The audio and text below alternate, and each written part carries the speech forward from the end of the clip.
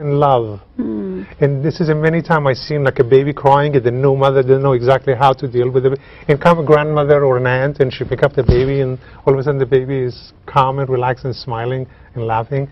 So it's the same way we all feel without realizing that we feel that we've been loved. Feeling, yes.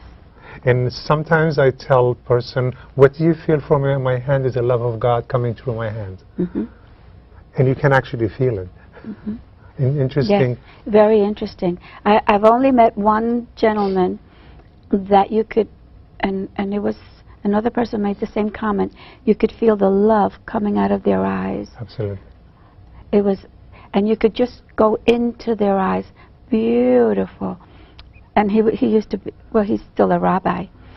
And another woman said the same thing. You could feel the love coming.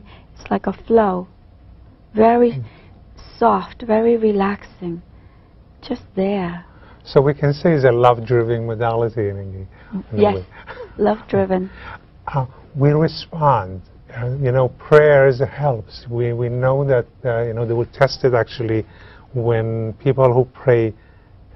First thing we do, one thing is about just to explain what the Reiki or what is energy, so maybe some people don't understand it. Okay. So I explain that once upon a time, about maybe 30,000 years ago, before there were only organized religions and existed, we had an ability to heal self and others by way of touching.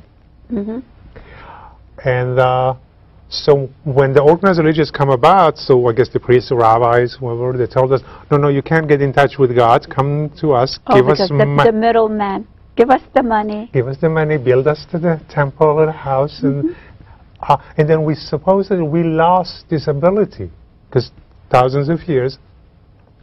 However, our body genetically designed to heal itself. To heal. Give you an example. When you hit your knee, the first thing you do is touch. Oh yes, rub it. we kiss our babies when they kiss their boo-boo. Because by the way, if you look at dogs or animals, they lick the wound. Yes. So it's similar for us that actually kissing, same act of, is a love and caring. So what happened is that what I do when I train someone, when I teach Reiki to somebody, actually give them back what rightfully theirs anyway. I'm not doing a favor to anyone. I'm giving back to people the ability to heal themselves. Now all they have to do, when they put them together and they touch themselves, now actually something happened. Yes. Oh, now that you did this, there's a man that he'll have you do this, and then bring the hands clasped. Yes. He says it makes a complete circuit. And so that alone is very healing, to place the hands like this over the heart area. And before, when you were talking about the touch, reminded me of Scripture. Jesus in Scripture, he was amongst the multitude, and he says to one of the disciples, someone touched me. So the disciple said, of course, Master, look how crowded, the crowd, everyone. He said, no one, someone touched me in a different way, because he felt grace leaving him. Now, do you feel, when you're doing your healing work, do you feel something going on inside of you? Do you pay attention to that? Or talk to me. Okay. When I touch someone, actually, if they have a back pain, I feel the back pain. You feel it? Yes. Okay. However, I know this is not my not yours. Not mine. So I ask, do you have a pain in your back or your right shoulder or your ear, left ear or right ear? And they will say yes. How do you know? Because I just simply, because become connected. And there are times that the people actually swear to me that they feel that my hand's actually inside of their body. Although I'm touching you, I'm not doing, but what they feel is not my hand, actually is the energy that's going inside the body and they're doing what's need to be done. So this is one aspect of, so attunement is the way when I train someone, it's called an attunement. An attunement is similar to actually, imagine that you have a brand new car and you have a brand new radio in your new car, and when you turn it on, it's in actually static until you turn the knob to the right channel, right? 100. Can I say it's in 100? Okay. And then you press a button. Number one, there's 6 buttons, most radios. So you press button number 1 for the rest of life of your battery or your radio. Every time you press button number 1, you get the 100. So in a way that when I attune, that is like a fine-tuning of the body. In a moment that you say a keyword or a prayer that I ask you to say, this energy starts flowing for the rest of your life. Oh, that's the best part. For the rest, no medicines for the rest of our life. Beautiful. It's usually recommended for new mothers, because imagine that when our baby is sick, we have become helpless. Yeah. We pray to God, and I know that I used to be, I'm a father, but when my babies were small and when they were sick, I would ask God to make me sick and make them healthy. Oh, heaven. Which is a wrong thing to do. Yes. So the right thing to do is touch them and hold them. I give my children, when they were growing up, back rub when they were feeling wrong and when they were sick. Oh, yes. When I asked them later, I said, "What do you mean? I felt great every time that you touched me. You give me a back."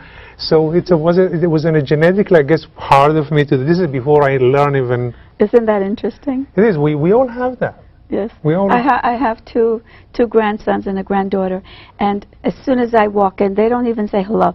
Oh, I'm making an appointment. They want a back rub. They want to be touched. Then sometimes they'll say to me, just do the tickle. Tickle means ever so gently, barely touching. Exactly. They call it the tickle. And they will say to me that they feel something inside of them moving. And I know it's energy. Of course. But isn't it wonderful? It is. So we all, believe me, we all have that.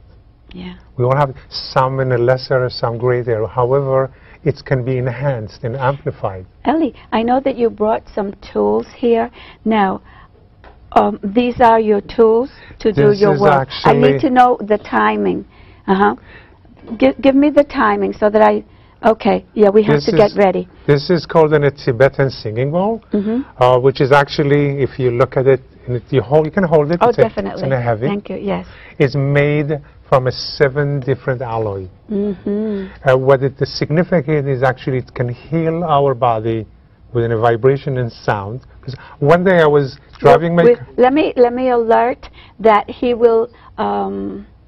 We call it a bowl. Am I correct? Tibetan singing bowl. The Tibetan singing bowl, and it's going to make a louder sound for my sound person in the back to be aware. Okay. Should we do that now? So that we can, if you let me when you're ready. Okay, so I'm ready because he's ready. Sure.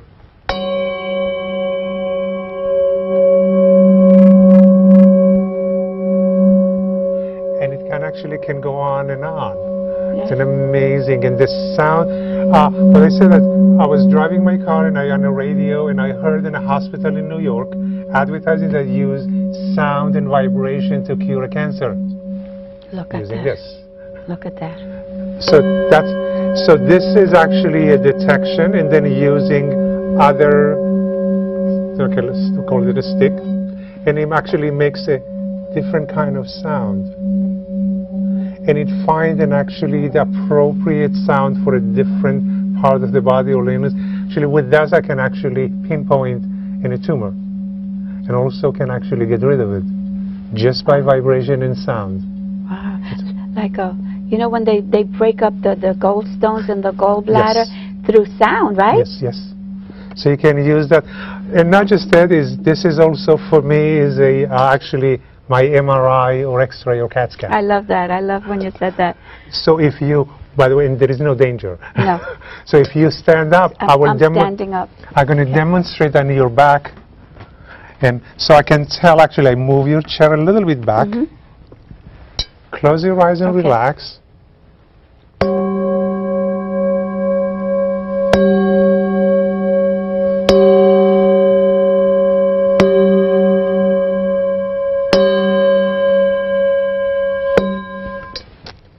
It's the battery back there.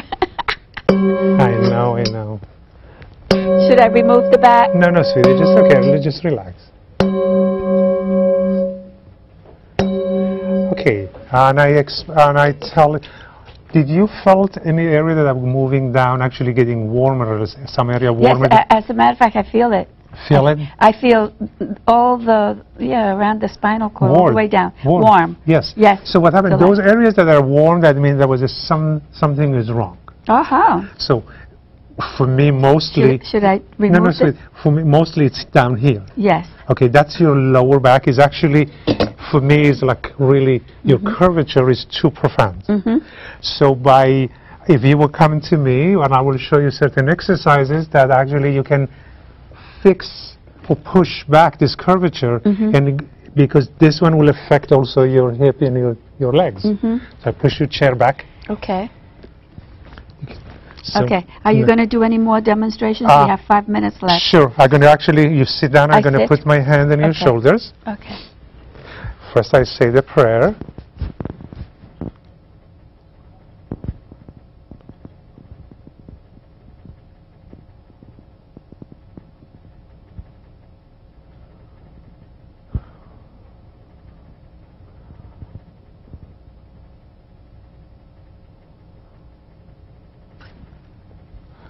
May God bless you and give you a complete healing.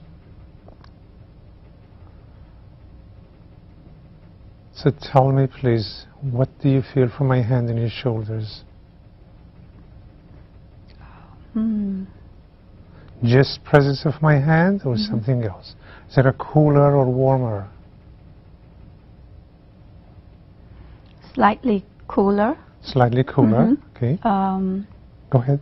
Relaxing. Yes. Just close your eyes and take a deep breath in through your nose all the way down to your toes. But I'm feeling someplace else on the top of my head. Wonderful. You see that this energy is intelligent enough to go where you need it most. Or everything that is not is actually traveling to the top of your head. Because actually I can show you something else different.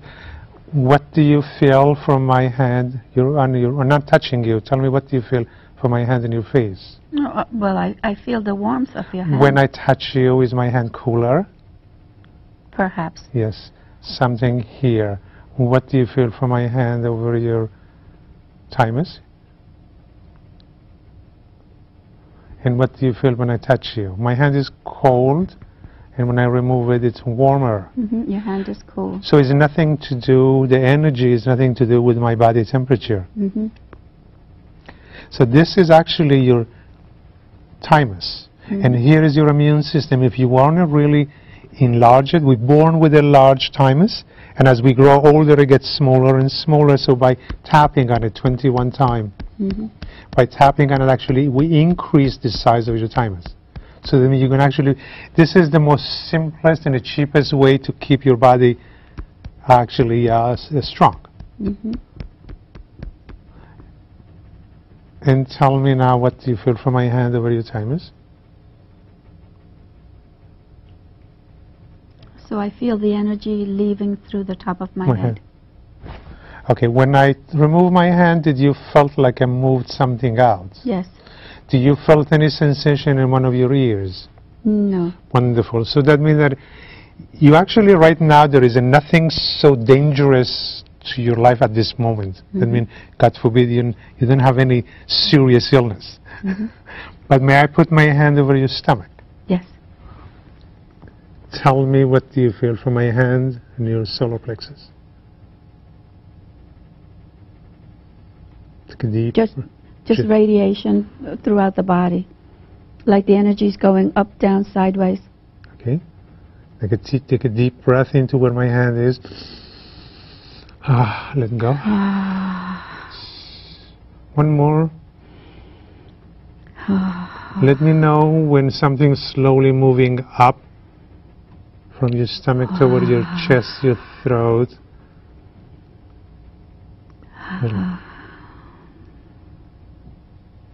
As soon as you feel any sensation in top of your head, let me know. I just feel relaxed. Tingling sensation in top of your head or pressure? No. Wonderful. Take another deep breath. And tell me what changed from my hand and your stomach, or how your body perceives it now. Perhaps less pressure? Or less pressure, although that might did not the pressure of So whatever was in your solar plexus.